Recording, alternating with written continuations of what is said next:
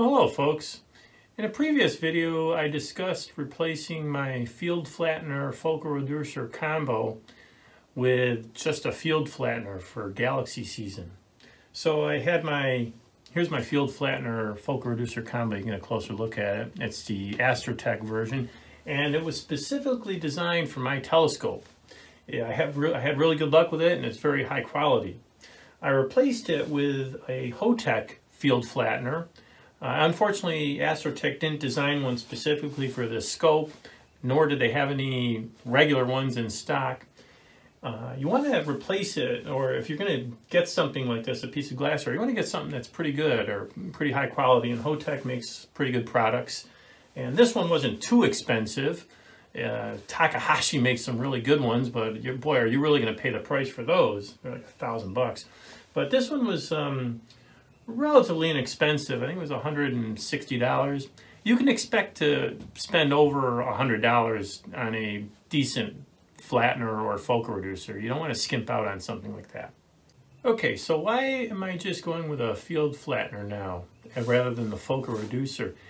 And that's what I want to talk about specifically. I went on these internet forums, and boy, did I get an earful, or readful if you will, of people stating their opinions, and some people just saying stuff incorrectly or misunderstanding stuff. And it is very confusing, this field flattener versus focal reducer. Like, what actually does a focal reducer do?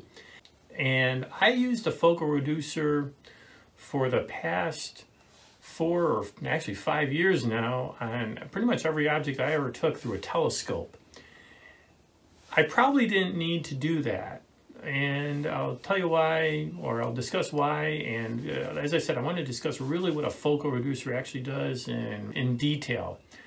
And a lot of the problems that I ran into when I was doing some research for the past few weeks was I was reading all these forums, and there wasn't a lot of pictures or diagrams showing exactly what's going on, and people were just talking about it and throwing in some mathematical equations in there. But I want to show you some diagrams, and maybe this will clear things up, what a focal reducer actually does.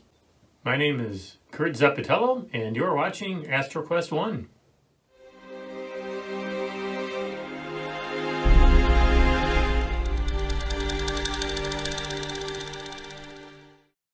Well, hello, I'm back, and let me go over what's going on here. First off, again, I'd like to thank Gary Im, the Texas astronomer, who really helped me out with this. I greatly appreciate what he's done with helping me out. And also, I'm going to try to do this in 1 or 2 takes, so please forgive me if I stumble over my words a bit. All right, here's my model of my telescope. It's a refractor, and it has an objective lens on the front end. If it was a reflector, the objective would be in the back, but I want to do my telescope because I'm most familiar with it. Plus, it's the simplest to do the light ray diagrams, which I'm going to show you right now. So you have your light coming in, hits the objective. The objective lens, or in my case, concentrates all the light into a single point. This point is known as the focal point. And that's where you'd put your camera sensor. The camera sensor would be right on the focal point. If you had doing visual astronomy and you had a eyepiece, it would be set behind the focal point a bit. Okay, so now what? Well, let's talk about the focal length. The focal length is determined by where the focal point is and where you have the objective. So in my case, my AT-115, the focal length is 805 millimeters. The other thing that I want to talk about is the aperture. The aperture is the diameter of your objective, and in my case, it's 115 millimeters. Now, in order to get the famous focal ratio, you take the focal length and divide it by the aperture. So you take 805 divided by 115, and you would get 7. So my refractor is f7. Okay. And what about the usage of the focal reducer? So in my little highly exaggerated, not to scale diagram here. I put the focal reducer right here. So I added a focal reducer. And what the focal reducer does, it sort of concentrates the light rays. Notice how where the focal point is compared to where the focal point is without the focal reducer. Without the focal reducer, the focal point is set back much further. With the focal reducer, it's concentrated, so it's much closer. Okay, so it has some other effects as well. For example, it sort of moves the objective lens. So if the objective lens was originally here, I mean, it's still here, it's not changing, but it gives the apparent movement of the objective lens, it moves it closer to the focal reducer. And I labeled it the virtual objective lens. So if you draw the light rays coming from the focal point up to where the virtual objective lens would be, the lens would still be 115 millimeters. So the aperture has not changed. What has changed was the focal length. Focal length is now 644 millimeters.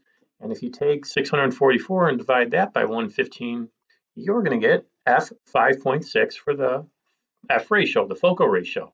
The other effect that using the focal reducer has is it makes the field of view of your object much larger.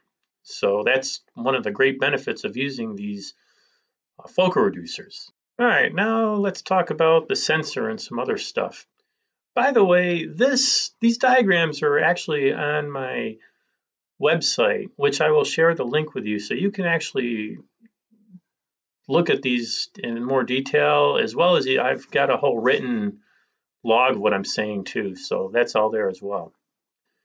All right, what is the sensor? The sensor is actually a grid of millions of tiny square pixels. And each pixel is composed of some semiconductor material which absorbs photons. And these photons, what they do is when they hit this semiconductor material, it frees up electrons, and that's known as the photoelectric effect from Einstein. Anyways, these are then stored in these potential wells, and you can think of the pixel as a bucket. So a bucket holding water, only this time it's holding photons. And what the pixel does is it it sends it to an amplifier, and it takes that analog data and converts it to digital data, which you can make your image with. Now, one thing I found out about doing this research is that each pixel can only hold a maximum amount of photons. And so when it's filled, the pixel is saturated. Now let's take a look at my camera in detail. Here, I have the ASI 1600, and here's the sensor. This is the meat and potatoes of this camera here. And the sensor size is 17.7 millimeters by 13.4 millimeters. Diagonal is 21.9 millimeters. Sometimes I measure it that way.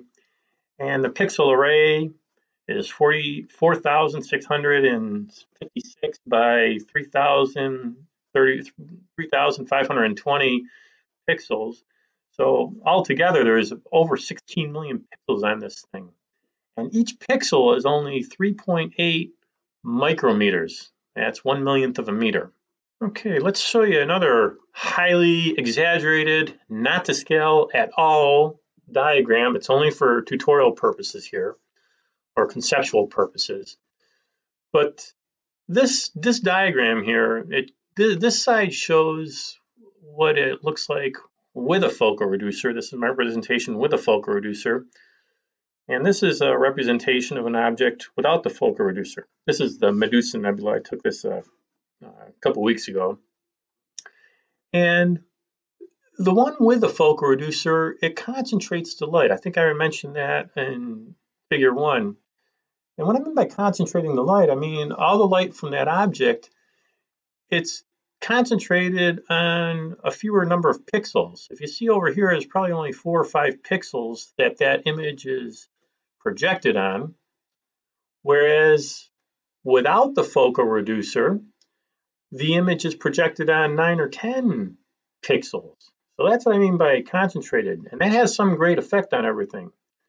For example, with the photoreducer, it fills the pixels faster, and that's not always a good thing, because if it has more photons hitting fewer pixels, they're going to saturate quicker. And that means the additional photons that you would have captured will be wasted. But if you're doing something small like galaxies, galaxy season is coming up, and that's why I bought the new field flattener without the photoreducer, because I want to get closer in. And you might say, well, why not just take this image and crop it? Well, let's take a look at these individual pixels here. If you'll notice, on this one with a field flattener or photoreducer, the Medusa is in this pixel, this pixel, this pixel, and this pixel. So that's about 4 pixels, and maybe a little bit in this pixel over here. So 5 pixels the Medusa is taking up with the photoreducer. Without the photoreducer, it's taking up 1, 2, 3, 4, 5, 6, 7, 8, 9, maybe 10. So it's taking up 10 pixels in this highly exaggerated, not to scale diagram. So without the photoreducer, you're getting more detail because your pixels are the things that are giving you the detail. I should also mention something about focal ratio versus f-stop for camera lenses. Camera lenses, they're measured in f-stops, which a lot of people think, oh, it's just the focal ratio. Well, the difference is this. When you change the f-stop on a camera lens, you're actually changing the aperture of the camera lens. When you're changing the focal ratio on a telescope with a photoreducer, that aperture stays the same. You're not changing the aperture like you are in the camera lens. What you are changing with the telescope and the photoreducer is you're changing the focal length. So that's the big difference. Okay, a couple other things I should mention, which I did not really focus in on. I didn't mention signal to noise ratio, read noise, total noise, pixel scale, or some of those calculations that go along with this for optimal performance. And I didn't because I wanted to keep things more or less to the photoreducer and the light rays. Those things that I just mentioned, the signal to noise ratio, that's really important for object specific stuff. If you're really going to, whether you want to use a photoreducer on a specific object. And so it's very important, but I just didn't want to talk about that. I did put some links in this on here, and I'll put them on the at the end in the comments section, so you can read more about that from people who know much more about the calculating signal to noise ratio and stuff like that. Okay, the last slide I want to show you, this is a picture taken from Gary Im and his telescope. He took a picture of a galaxy with his Takahisi 130 refractor, and he's got a 11-inch edge, and this is the object with the photoreducer, and this is the object without the photoreducer. And it's kind of hard to see actually in this. You really need to download the image and really look at it closely, but both of these are much more detailed than the TAC, which makes some sense. This is a very small galaxy indeed. The one with the photoreducer is brighter. However, if you looked at it, like I said, it's hard to see with this. You really need to download it. If you look at it without the photoreducer, you can see more detail on this. And it also seems less noisy. It's less noisy closer in as well. So, very interesting. Okay, so what are my final thoughts on a photoreducer? Well, you got to ask yourself, why'd you get it? Or why do you want one?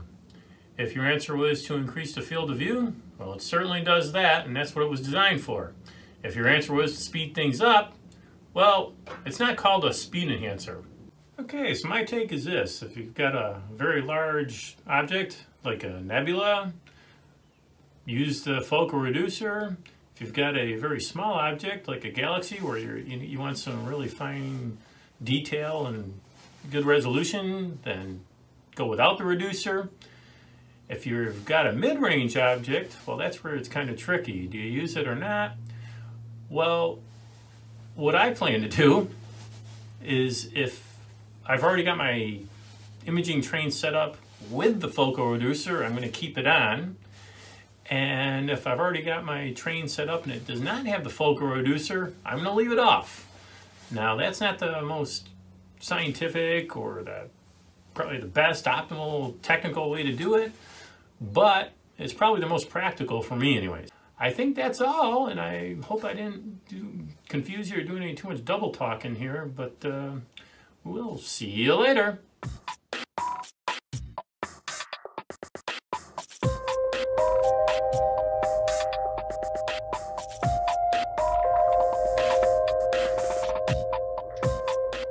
Galaxy season, which is exactly what's coming up and why I bought the field flattener without the focal reducer. That's what I intend to do. I intend to use without not have a focal reducer. Man, Kurt, you just suck.